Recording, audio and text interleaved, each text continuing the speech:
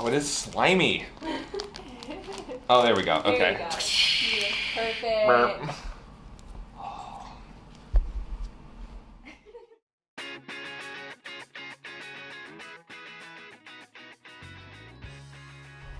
Hey everyone, my name is Chris Anderson. I love mushrooms. I love them on pizza. I love them in my omelets. But did you know that they're the work of an amazing group of species called fungi? I'm here at Richlife Farms to meet with Pete and Emalee Richman. They're going to teach me about these incredibly weird, but also incredibly delicious species.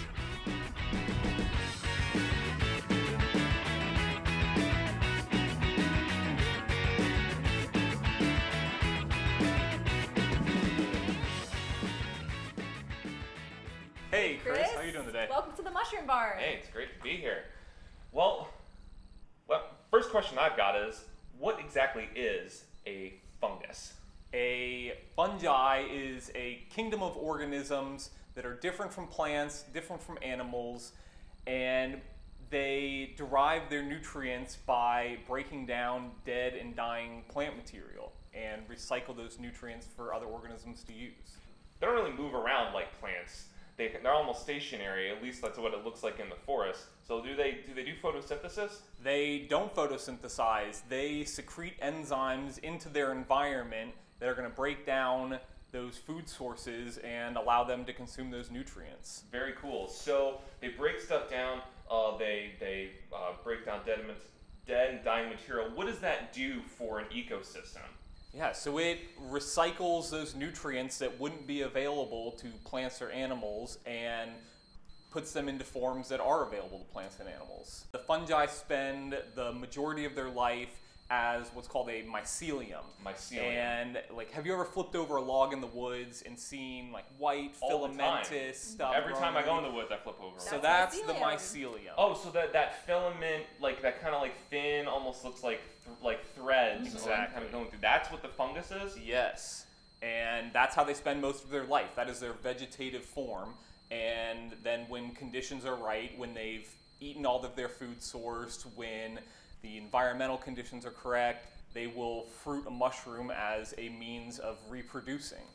Well, how do you guys grow mushrooms here in the mushroom barn? Yeah, we would love to show you. All right, let's do it. All right, so what do we got going on here, guys? So this is our substrate that we grow our mushrooms on. So imagine that this is us mimicking almost like a tree in the woods, is what we're kind of making here. So this is made up of oak sawdust and soybean hulls, and it's basically, like Emalee said, a mechanically digested log. So it's kind of like the food that the fungi will Right, eat. Exactly. so this is the food source for the fungi. And we put these in a specially designed bag for growing mushrooms. It has a filter patch on it that allows for air exchange because fungi, like animals, inhale oxygen and exhale carbon dioxide, and they need that gas exchange to survive. So from here, we hydrate the bags so they look like this, and then these guys get folded up and loaded into our steamer here. And in here, we're going to put steam in here. It's going to raise the temperature of that substrate up to 200 degrees. We hold it there for a couple hours, and that basically wipes the slate clean so that there's no other bacteria or fungi that are going to be competing with the mushroom strains that we want to grow. So in here, you guys are almost you're really killing all the other microbes. Right. So you're only going to end up growing the fungi that you want to put in. So that way the spawn has a really easy chance just to fully colonize that food. So you got your substrate, the food that the fungi will eat. Yep. You clear the deck, make sure no one else is growing in there. Yep. So once it's done with this process, we're gonna immediately roll this whole thing into the lab right here. What we do is we're gonna open up the bag of substrate, pour a little bit of spawn in, and then immediately seal the bag right here with this heat sealer. Then we're gonna coat it with our special coating system so we can always track the species, the date, and the generation. And then it's gonna go over to Pete, and he's gonna mix it up. I'm over here. I shake it up really nice just to get that spawn evenly distributed, and then we kind of shape the bag into a nice block, and then I put them back on the rack. And once we finish a batch of 75, we go into our incubation room. All right, so what do we got going on here? So this is our incubation room. This is where the substrate goes once we've introduced the spawn, and it needs to sit for the mycelium to fully colonize the substrate. So, you can really kind of see You can see it. So you filaments see here. Yep, you see the wispy kind of white throughout it. That is the mycelium. So that's the actual fungus itself. Correct. Cool. That is right. Oh my gosh, you can see how they like spread out like everywhere, don't they?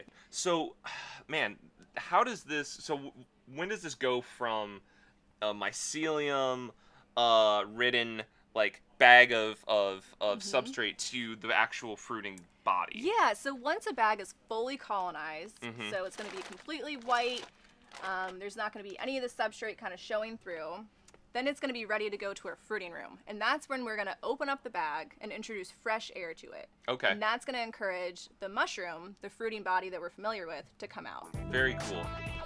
So, this is the fruiting room? This is the fruiting room. Welcome to the fruiting room. This is where the magic happens. It's very magical. Yeah. You guys have all sorts of species of fungi.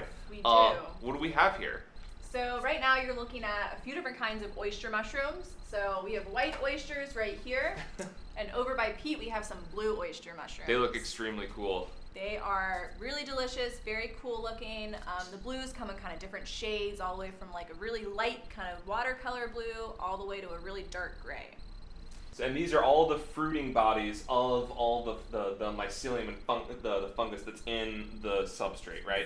Exactly. So this is how they're going to reproduce. So once the mushroom is mature, it's going to drop those spores, and depending on the mushroom, kind of depends on the mechanism for which they do that.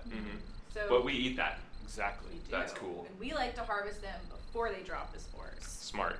Yes, so that way they last longer for chefs and for individuals who want to cook with them.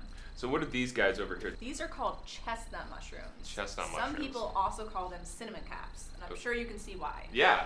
Yeah. What do they taste? What are these guys? I don't think I've ever had those mushrooms before. So like the name suggests, they're slightly nutty. What's different about them from all the other ones, though, is they have what's called a mucilaginous cap, meaning it's slightly sticky. And what that does... So almost like a mucus on top. Yeah. Cool. But what that does is when you cook with it, it works really well as a natural thickener for like a pan sauce or a soup, so they're really great and things like that. Cool. Well, how do you guys harvest these things? Yeah, so we're gonna let you harvest some today.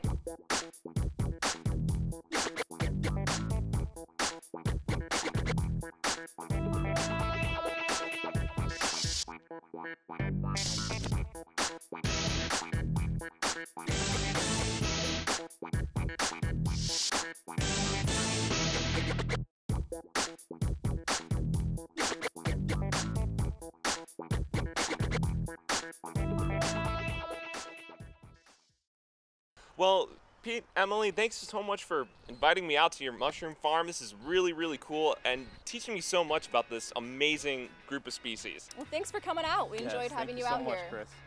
And thank you for watching, and we'll see you next time on Science Around Cincy. Do you love science? Of course you do. So stay up to date on all things science around Cincy by subscribing to our channel, and follow us on Instagram and Twitter at SciAroundCincy.